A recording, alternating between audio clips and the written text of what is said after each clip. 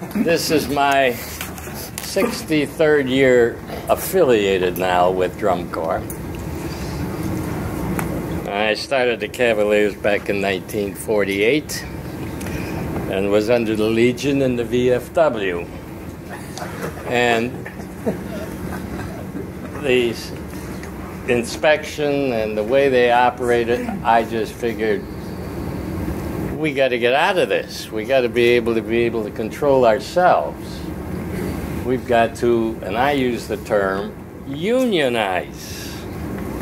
We've got to unionize ourselves.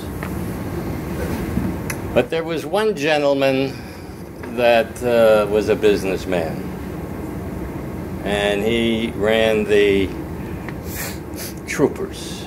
I think you know who I mean. So we had been going in competition this particular year against the troopers quite often.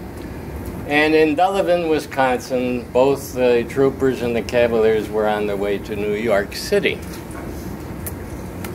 So I had to use the John. And I'll talk very frankly, while I'm at the urinals, in walks Trooper Jones. And I says, Jim, we can't keep this up. We don't get any money. We perform for nothing. We have to follow what the VFW and the Legion rules are. I says, why can't we get together and do this ourselves? He says, well, you're right, Tom. We've got the act. So I says, well, why don't we unionize? And he says, good idea. How do you want to handle it? So we talked. I think my phone bill from Chicago to Wyoming was about $2,000 that month. I'm not sure I remember. So we let it out, and we picked a name for ourselves. We called ourselves the Combine. We combined. And the deal was, you took all 5 corps for your show, and you paid us so much money for the 5, regardless of where we ended up or what it was. You just paid for us.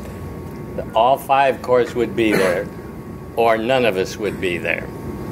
So we come to Indianapolis, Indiana. That's a coincidence. There was now 13 of us interested because the Eastern Corps got a hold of us. And they joined with us, and we needed a new name. They didn't want to use our name, and we didn't want to use their name.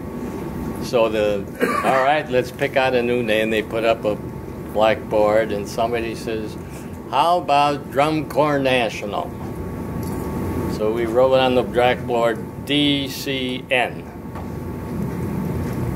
And my hand went up, and somebody said, what about us? My Canadian accent. And it was one of the Canadian Corps.